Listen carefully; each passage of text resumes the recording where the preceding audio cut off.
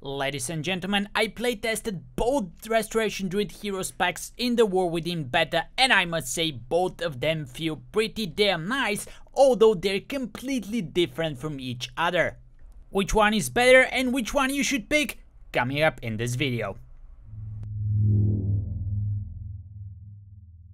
We need to start by mentioning that the Druid gets some major changes in its gameplay in the War Within just by the changes made in the class and in the spec trees both. For example, Adaptive Swarm is gone, Moonkin form is gone completely. Flourish now shares a node with Photosynthesis, and there are some new talents as well. For example, you get Fluid form, which automatically shifts you into a cat form every time you cast Shred or Rake, which I must say feels pretty damn nice. Even more so, shapeshifting now grants you Heart of the Wild for 10 seconds every 1 minute.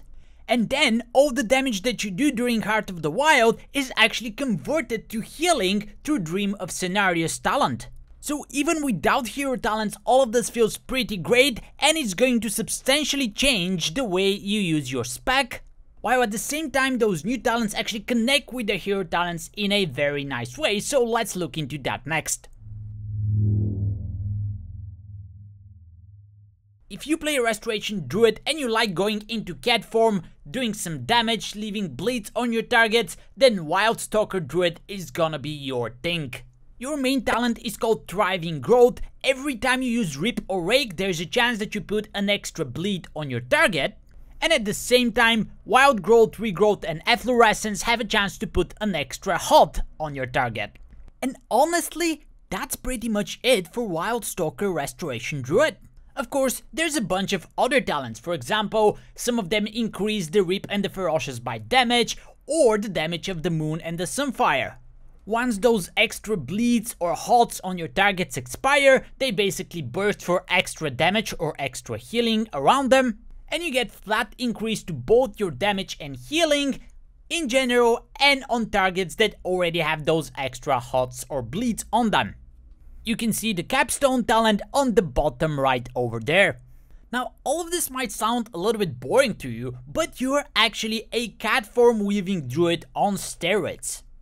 You're doing more damage and more healing in general, you get the extra bleeds and hots that contribute to a very good amount in the damage meters at the end of the run, and when you combine this with everything that we said so far, Fluid form that lets you go to cat form automatically, and then healing while you have Heart of the Wild active by just doing damage, this kinda makes the spec feel a little bit overpowered. Not to mention that the free Heart of the Wild that you get every 1 minute actually overlaps with Convoke of the Spirits. Yes, this is still going to feel bad if you're playing in a pug and they're so bad that you have no time to go into a cat form and you just have to spam heals to them hoping they're gonna survive. That's not gonna change. But once you have a semi-decent group, this hero talent spec feels amazing. So, in short, if you're a Restoration Druid who enjoys cat weaving, you're gonna have pretty nice time in War Within. Restoration Druid Keeper of the Groove though is a completely different animal. Every time you summon your Groove Guardians, they buff your next targeted heal to spawn some Dream Petals that do AoE healing around them. That's actually pretty cool because you have full control of when and how this is going to happen, but that of course is not all. Some of the talents further increase the overall healing that your Groove Guardians do, and they also apply a minor Cenarian ward on your targets that does extra healing once they take damage. The capstone talent is a little bit boring, but you get extra healing based on the amount of Groove Guardians that you have summoned at any point. And the most natural question at this point is, what about damage, since the other hero talent spec actually had a lot to do with damage? Oh, don't worry, I got you. But this is probably not what you would expect. Keeper of the Groove actually wants to keep you in caster form by increasing the damage of your Rat and Starfire, and there's another talent that buffs them and makes them insta-cast if you keep spamming regrowths, or if you keep spamming Star Surges, you get an insta-cast regrowth. And there's yet another twist, your Groove Guardians are now gonna be casting Moonfire. So boom, guess which spell is going to be on the top of your damage meters at the end of the run.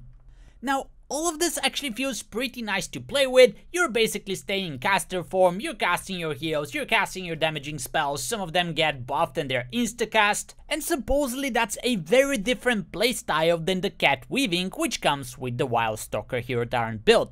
However, my main concern here is that the damage from the rake is actually so valuable and so high that even if you're playing this build, you're still probably going to go into cat form and put some bleeds on targets, which is going to maximize your DPS.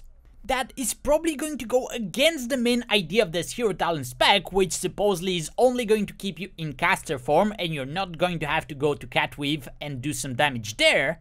And only tuning will tell, but I'm afraid that this is going to make this spec very complicated because on top of everything else, you have to still go into cat form and put some bleeds.